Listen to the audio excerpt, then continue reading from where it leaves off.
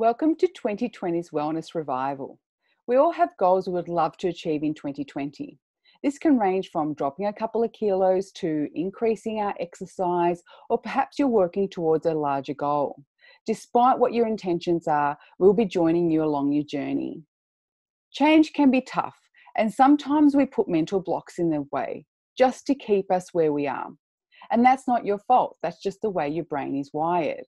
Our monkey brain likes to keep things safe, which means we keep those same behaviours going even if they are no longer good for us. Over the next 29 days of our Wellness Revival, you will meet different experts that will help you during your journey of change. I will be discussing all things nutrition and how to make gradual changes to your diet that will get you feeling great in a very short period of time. Also, which key areas we must focus on to create that change and also to manage cravings. Shireen Blom is a life coach, and she will share activities you can do to ensure you're working to achieve your goals. It is so important to ensure this resonates with your authentic self. If there is a disharmony between you and your goal, then often our actions lead us down the track of failure.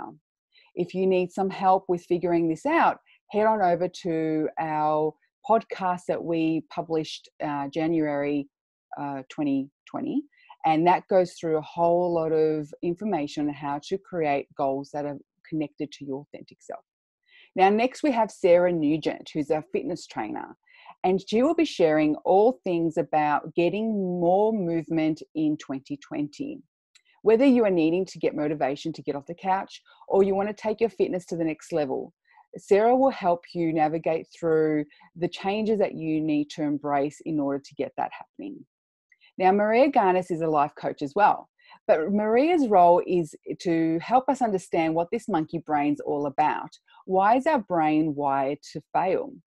And failure has become a bit of a buzzword of late, and we really need to embrace it and understand what that actually means. Because behind every success story, there are many stories of failure.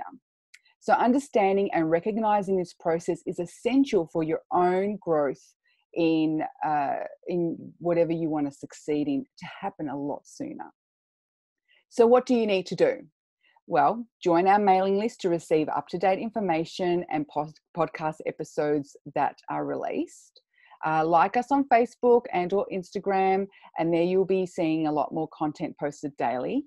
And also look out for our Facebook Live videos that will be keeping you connected with the Wellness Revival. Plus, you can also check out how I'm going in my own wellness goals for 2020, and I'll be sharing with you what mine are on Feb 1st when we launch.